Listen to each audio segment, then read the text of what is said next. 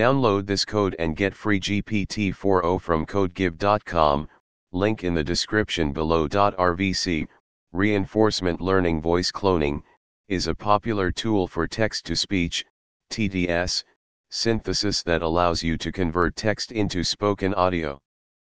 Below, I'll provide a step-by-step tutorial on how to set up and use RVC for TTS, along with a code example.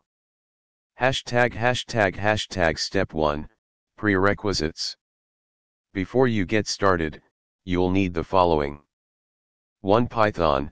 Make sure you have Python installed, preferably Python 3.7 or later. 2. Git. You will need Git to clone repositories. 3. Basic libraries. Familiarity with libraries like numpy, torch, and librosa is helpful.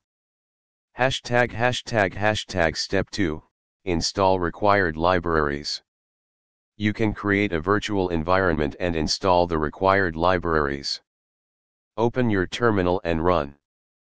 Step 3, Clone RVC repository.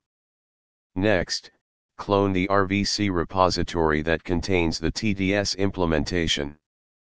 For this example, we'll use a hypothetical RVC repository. Step 4, Download pre-trained models.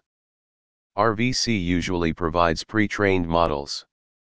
You may need to download them manually from the repository's releases page or through a script provided in the repository. For example, Step 5, Set up the code. Here's a basic code structure to perform text-to-speech synthesis using RVC.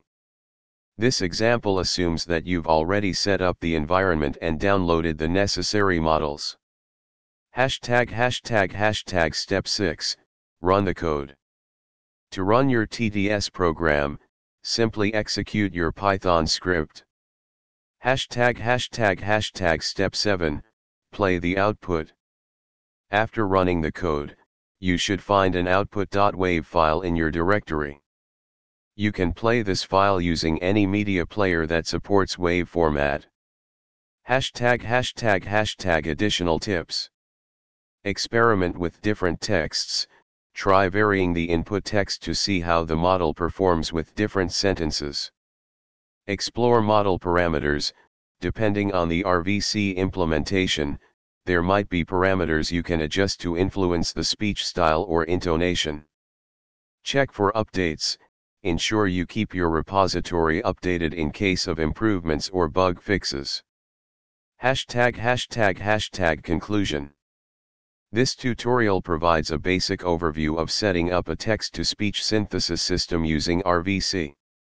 Depending on the specific implementation you are using, the details may vary, but this should give you a strong starting point.